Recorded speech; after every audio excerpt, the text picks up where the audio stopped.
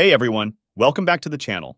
Today we're diving into something really interesting for all the Windows enthusiasts out there. If you've ever felt like your PC is just too slow to handle the full version of Windows 11, well, you're in luck.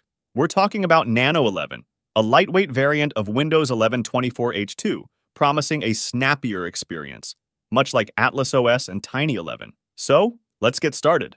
Alright, so towards the end of last month, Microsoft released the official system requirements for Windows 11 2024 LTSC. Interestingly, it has optional requirements for TPM 2.0 and Secure Boot. These are mandatory for the Home and Pro editions, but not for LTSC, which is quite a twist, right?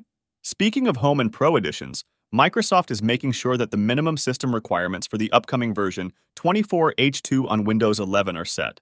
This means, they're making sure devices are appropriately certified as eligible or not. The same process is happening for Server 2025. While not much is expected to change, very old CPUs won't be able to bypass these requirements anymore.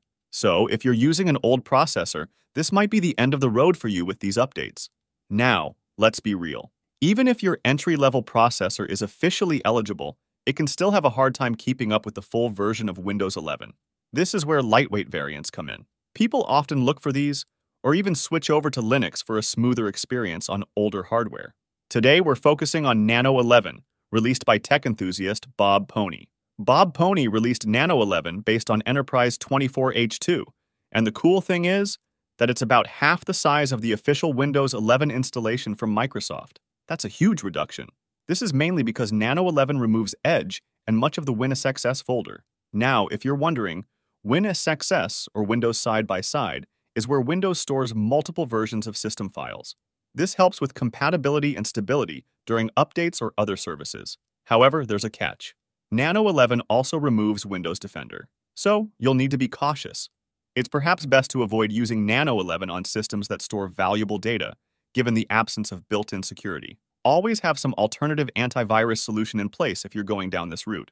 Nano11 is, quite similar to other utilities like Tiny11 and Atlas OS.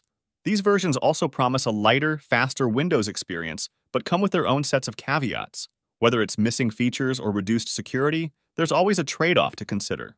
So, should you give Nano11 a try? If you're running older hardware or just want a more streamlined version of Windows without all the bloat, it could be worth exploring. Just remember to keep security in mind and maybe try it out on a secondary machine before making it your main OS. To get Nano11, you'll need to follow the steps outlined by Bob Pony. It's, pretty straightforward if you're comfortable with installing custom operating systems. Just be sure to back up your data first, and that's it for today's video. If you found this information useful, make sure to subscribe, and hit the bell icon so you don't miss out on any future updates. Let me know in the comments if you plan to try out Nano11 or if you've had any experiences with other lightweight Windows versions. Thanks for watching, and I'll catch you in the next one.